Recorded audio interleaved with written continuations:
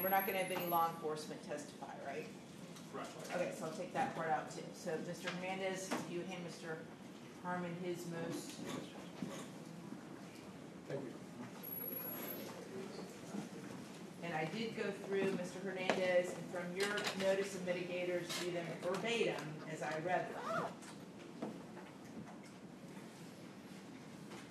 So what we'll do is we'll bring the jury back in. You finish your cross. State finishes their redirect. We'll then take another break so I can discuss the issue I need to discuss. And then we'll have our official charge conference, and then we'll begin immediately with the closing arguments. All right, we ready to go? Yes. Okay. Bring in the jury. Yes, ma'am.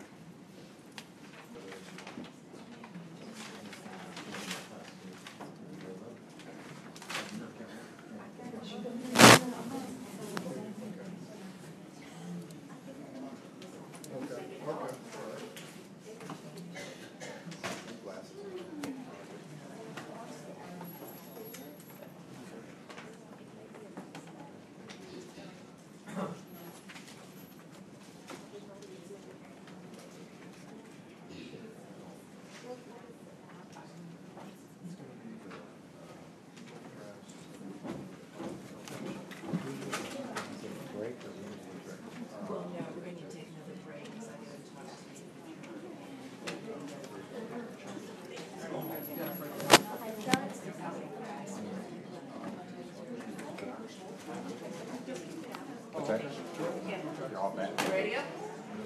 Okay, everybody. Jury's ready to go. Yeah, I got it. We got the entire jury out there. Yep, everyone out. Are you ready?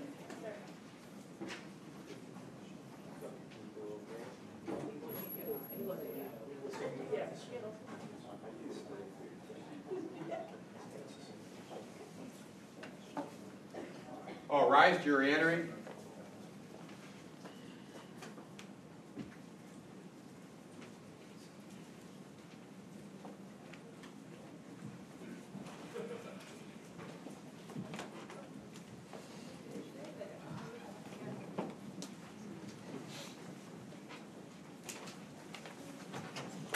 All right, welcome back, everyone, and you may proceed. Thank you, Your Honor. Doctor, to make it in context, I think you testified that prior to December 18th, you made $723 that was paid by the state for your testimony as a state witness, correct? I have no idea. I know that it's been talked about, but I don't keep track of that. Okay. Do you know, and I asked you specifically about two high-profile cases that you've been working on and testified in 2019. Correct, yes. How much have you been paid for those cases? I have no idea. They both are working for the state as an expert witness, correct? Yes, one in Pinellas and one here. Okay, can you, when you say you have no idea, do you know if it's more than 20,000? I have literally no idea because I don't keep track of that, but I know in Pinellas the rate that is charged is only $150 an hour, so it's the state rate. So I don't keep track of that. I literally do it every so often when I'm not as busy. So your testimony is you cannot give this jury any dollar figure, even approximate? I have no idea. Okay. Nope. Thank you. Doctor, you told us you're being paid $300 an hour for your services in this case? $350 an hour. $350 an hour. Excuse me. Doctor, you went to medical school? Yes. And then you did a subspecialty in forensic psychiatry? Yes. And a fellowship in that? Yes. And that all took how many years to complete with your undergraduate? Oh, my undergrad was 4 years, and my master's was 2 years. Then medical school was 4 years. Then residency was 4 years, and my fellowship was 5 years, or 1 year. So that's 15 years. 15 years to become the professional, or to get the professional qualifications to do the job you're doing. Is that right? Yes. And then years of experience on top of that. My practice started in 2008, so it's been 11 years. Do you get paid by your clinical patients that you see? Of course, yeah. Do doctors get paid for their services? Yes.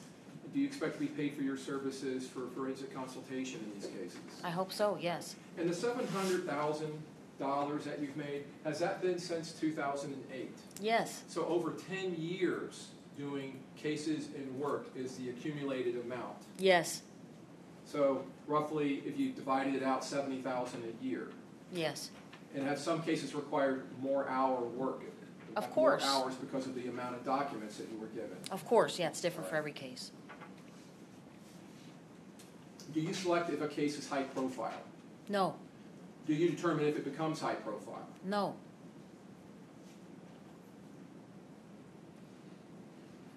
In the case where you talked about the Gucci shoes, you indicated that your diagnosis of the defendant, or the defense was that he was schizophrenic.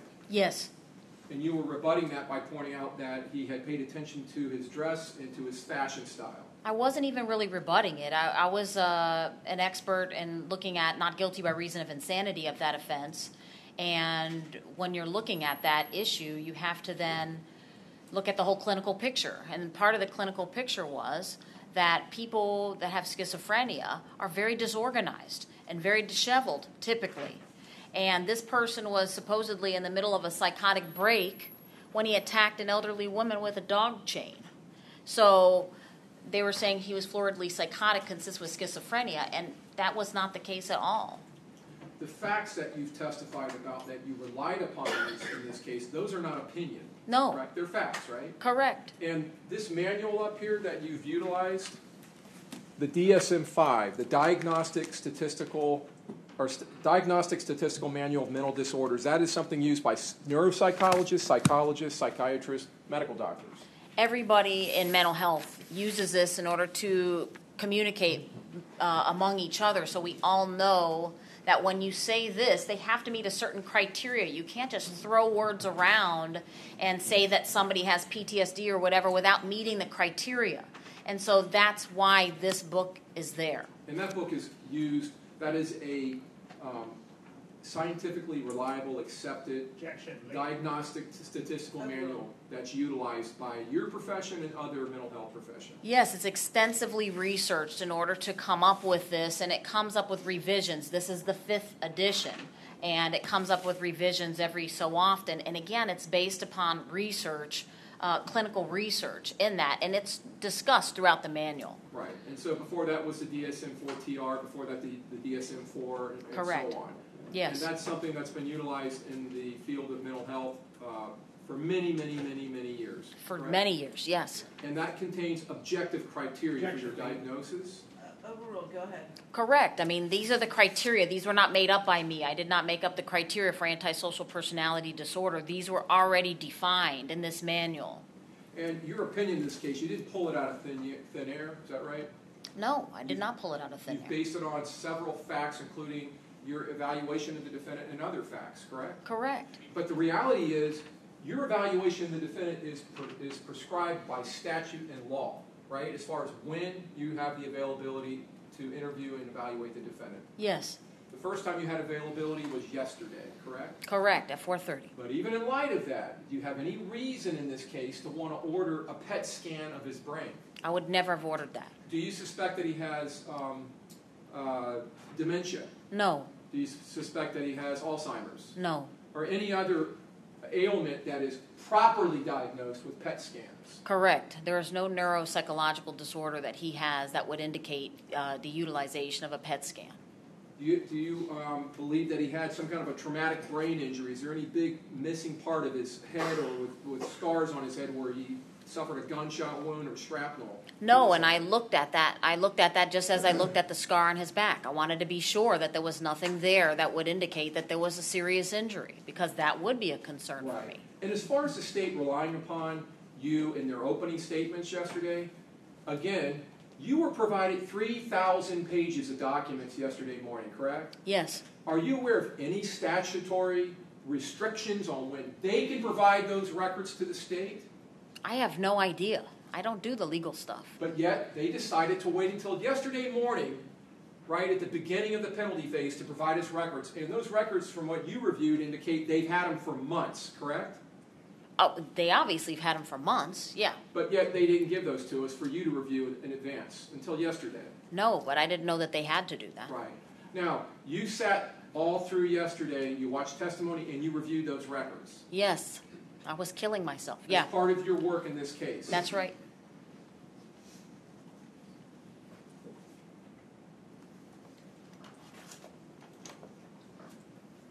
Is there anything in those records, is there anything in your interview with the defendant that radically changed any opinions you had of the defendant or this case based on the records you had including law enforcement reports, interviews, and so forth that we've talked about previously? No, there was nothing earth-shattering in the interview, but the jail records were very important, so I'm glad I got those. And the employment records as well. All the records I got yesterday were very important. Now, you indicated that you have in the past in death penalty cases, you have agreed with certain aspects of defense experts, Of course, yes. certain things that they arrived at Yes. in their opinions. Similar diagnoses, yes. Okay.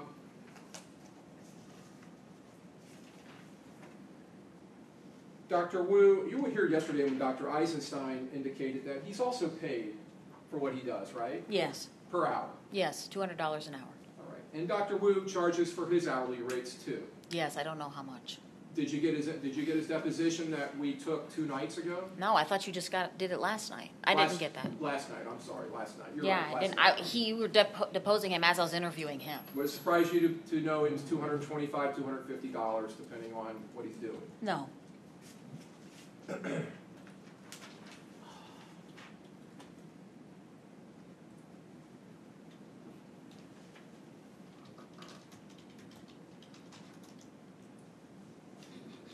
Have you been retained? Have you been retained by the defense in criminal cases? Of course I have, yes.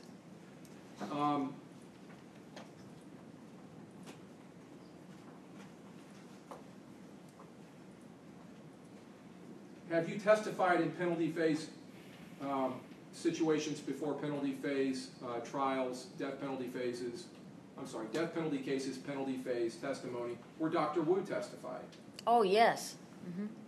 Is that several times? Yes. Has Dr. Wu ever testified that a defendant's brain was normal and there was no injury? No.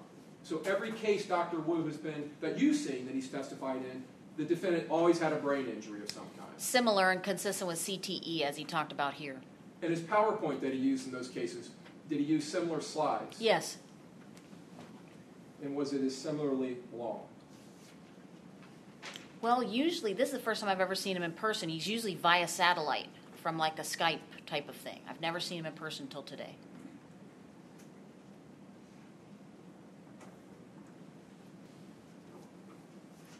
The weight gain of the defendant, I want to ask you a couple of questions about that. Yes. You indicated a phenomenon called substance substitution. Yes.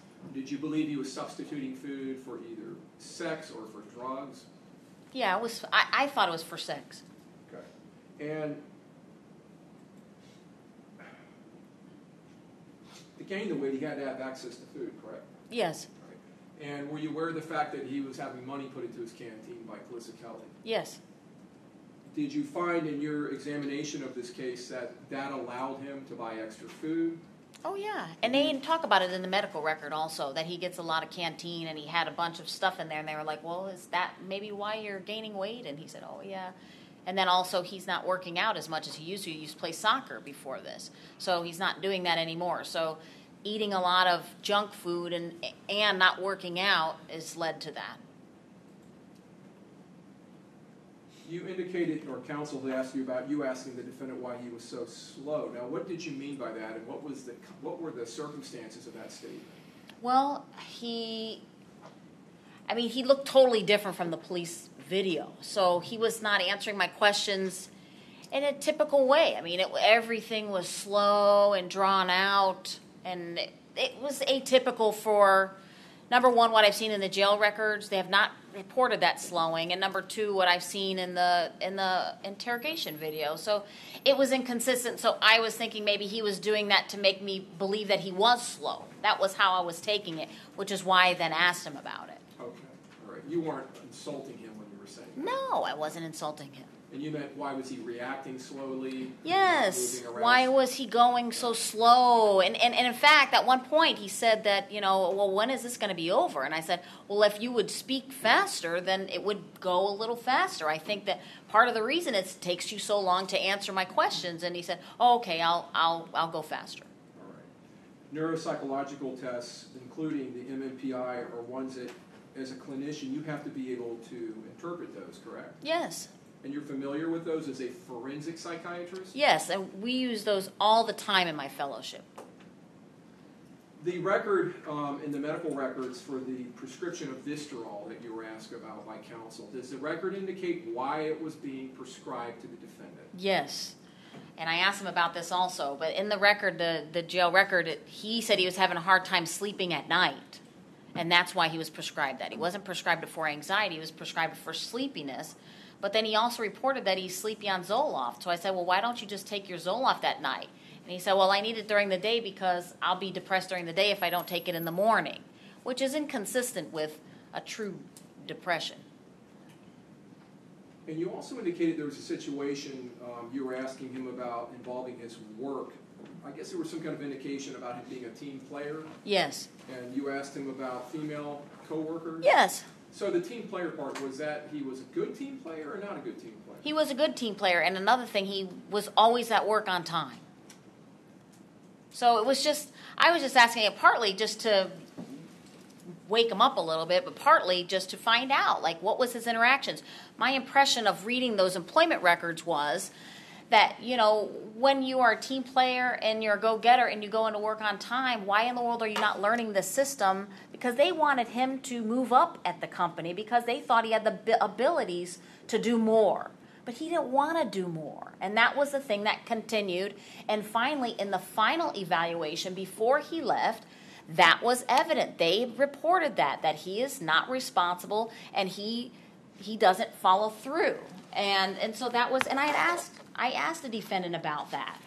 And he said, you're right, because right after that, he had resigned. So I said, had you already sort of given up by that point?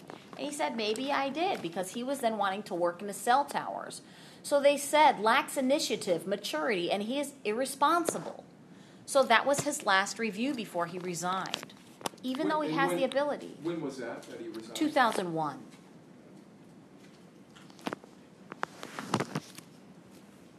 You were asked about this, did you see any need to render your opinion or make a diagnosis? Did you see any need to order neuropsychological testing of the defendant? No.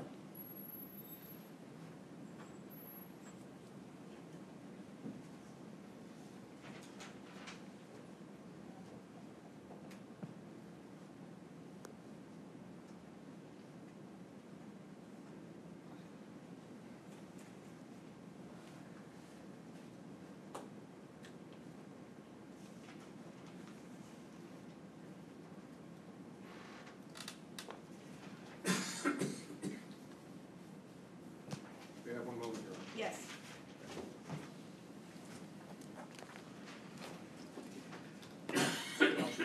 All right, She this may week. be released. Okay, thank you, Doctor. You're free to go. Thank you. State, do you have an announcement? State rest. Okay. Okay, so, ladies and gentlemen of the jury, the state's now rested its rebuttal evidence. So, I need to finalize the final set of jury instructions with the attorneys. So we're going to take a little bit of a break, maybe 15 minutes. When you all come back, you will have the final arguments of the attorneys and the final instructions on the law, and then you will begin your deliberations, okay? All right, so I will be back with you as soon as I can, but I'm thinking about 15 minutes, all right? Thank you. All right, jury's excellent. Next.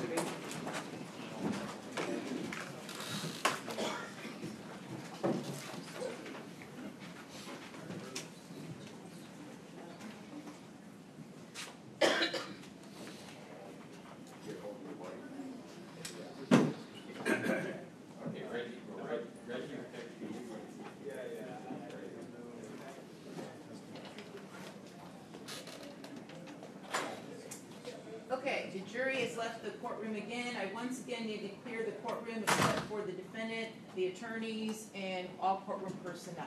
And I'll let you all know when you come back in. And that includes turning off the camera.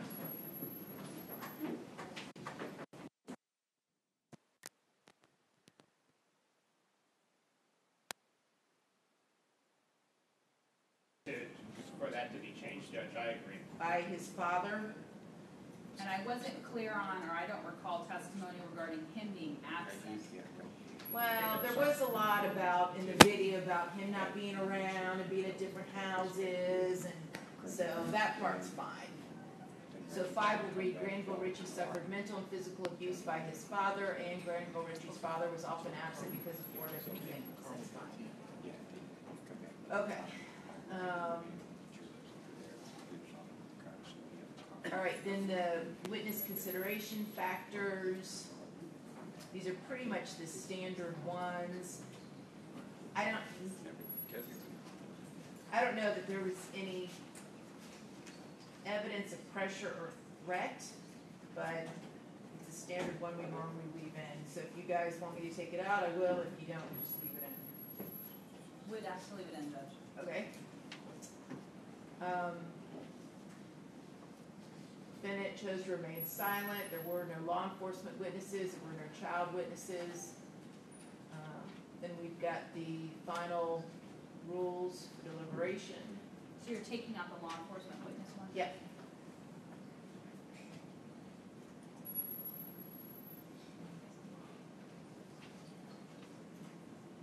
Okay. Other than that, any requested corrections, additions, deletions? No, Judge. Not from the state court. All right. Did you guys have the verdict form? Yes. Okay. The verdict form should, the aggravating factors,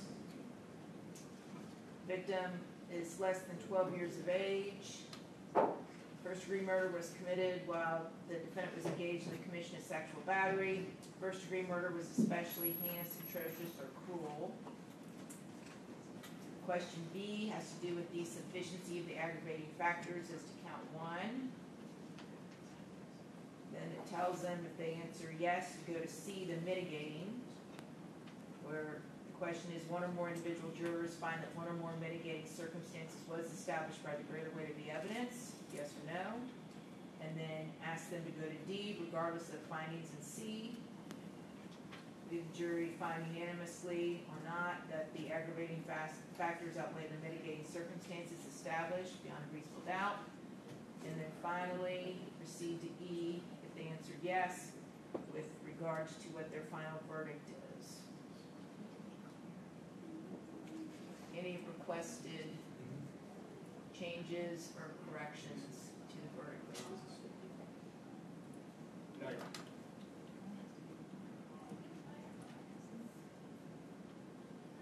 Judge, the language under B, sufficiency of the aggravating factors, is the standard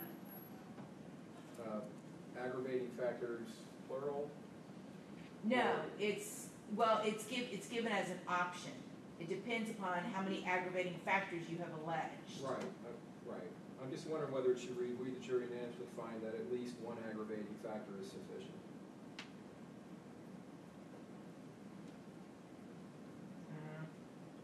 Well, I took this off this Supreme Court Or website. can you put a parenthesis around the S so they know I it's can. either 1 or more? Yep, hold on a second. I'm gonna do something else real quick.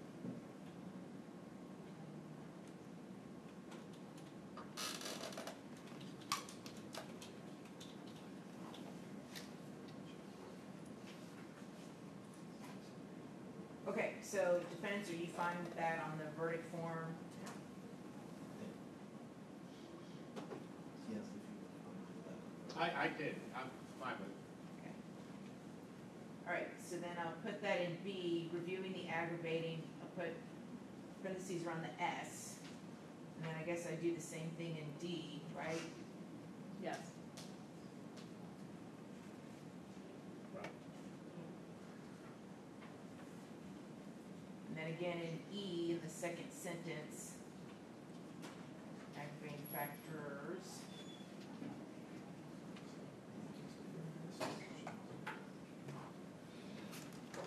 Okay, other than those changes, any other requested changes to the verdict? No, Your Honor. All right, let me make those real quick. I'll print up a copy of the final jury instructions and the verdict form if you all wish to use it in your closing argument.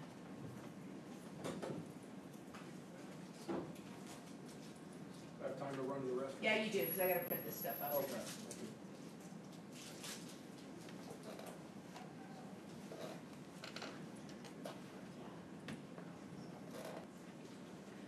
Okay, so, one set of the final instructions for the state and the verdict form, and let me give you one for the defense. And then when the time comes, I'll have you pass out the jury's copy.